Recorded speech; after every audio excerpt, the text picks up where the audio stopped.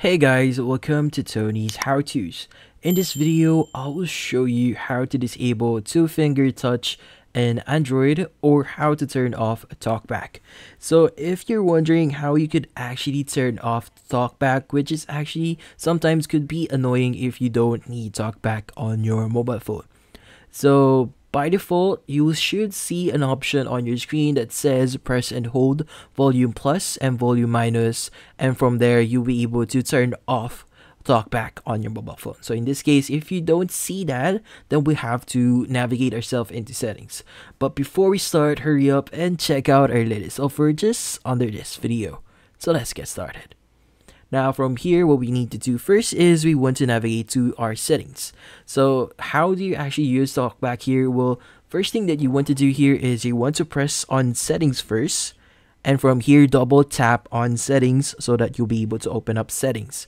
Now from here, what you need to do is you need to scroll down using two fingers. So in this case, you'll only be able to scroll through your screen if you are using two fingers. So in this case, we are looking for additional settings. So once you locate additional settings, just press on it and make sure that the green highlight is actually around it and double click on additional settings. Now from here, what you need to do is you want to click on accessibility, and from here, double click on accessibility. And from here, you need to go ahead and go to vision. Just tap on vision, then double press. Now from here, you want to click on talkback, double click on talkback, and from here, you want to disable the setting for accessibility. Now from here, select accessibility first, then double tap for you to disable this one.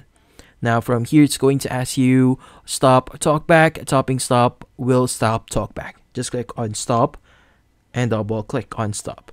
Now from here, you could just basically start using your phone normally how you would use it before.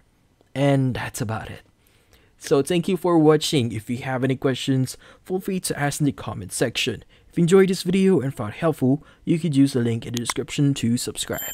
See you in the next video.